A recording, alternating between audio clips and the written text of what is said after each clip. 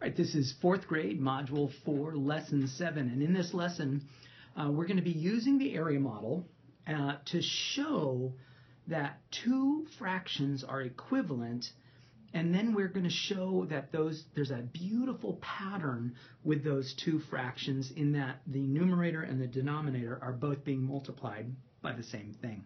Essentially, this lesson is where we really hit home that standard algorithm that shows the relationship between two equivalent fractions. So for a lot of parents and teachers, this lesson is really going to start to feel familiar.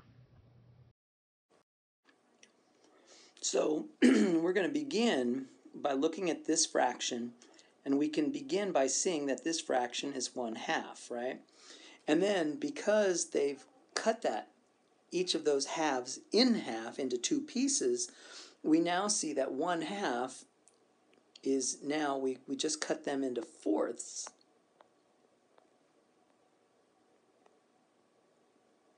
And that we can see that 1/2 is equivalent to 2/4.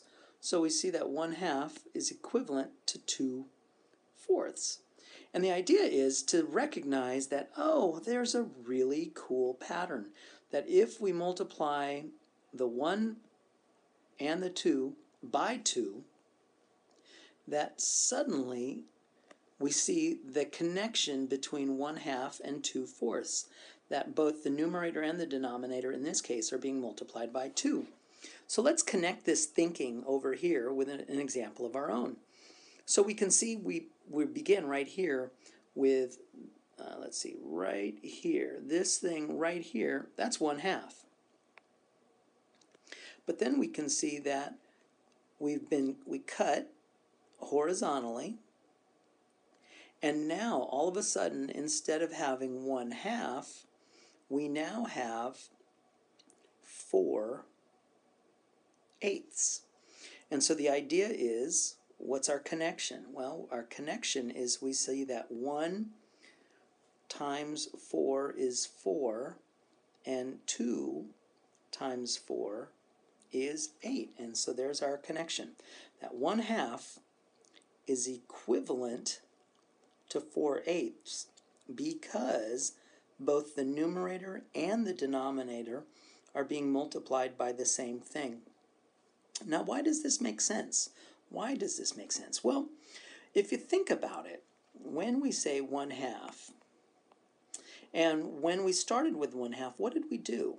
Well, we took each of these halves and we cut each of those halves into 4 pieces. So each of the halves got cut into 4 pieces, giving us 8 pieces total. And that one piece that was shaded, it also got cut into 4 pieces. So now suddenly we have 4 pieces that are shaded out of 8.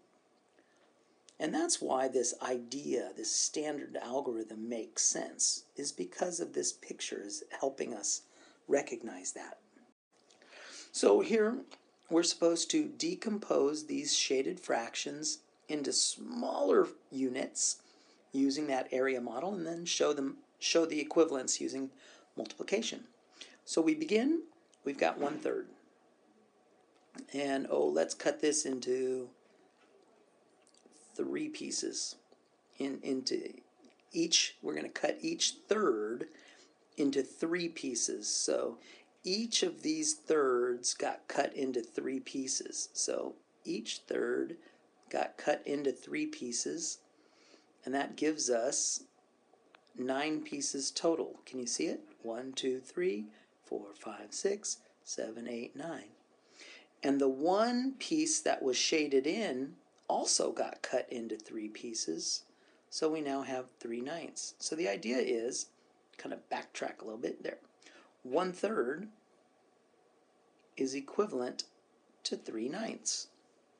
Now, I'm explaining it slightly different from the way Eureka Math is, but I'm hoping you can read the Eureka Math content, augment it with my explanation, and then parents and teachers, you can really explain this and feel competent explaining this to your students. So let's do another one right here. So we've got right here, we've got 1/4. And let's see, let's just cut it into, let's do thirds again. Let's cut each of those pieces into 3 pieces. So each fourth has been cut into 3 pieces. So now we end up with, way over here, we end up with 3/12. How do I know that we have 3/12? Because we have 1, 2, 3 pieces are shaded in, that's the 3, and we have 12 pieces total, so there's the 12. Now where's the cool connection? The cool connection is, well, each of these 4/4 were cut into 3 pieces. So that's 4 times 3. That gives us 12 pieces total. So we had 4 pieces total, but each of them were cut into 3, so now we have 12 pieces total.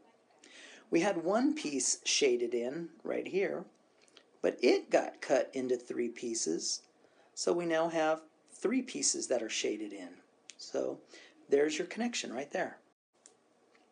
Here, the idea is we're going to get to start with 1/4, and we want our students to shade that or cut that into 8ths, 12ths, and 16ths.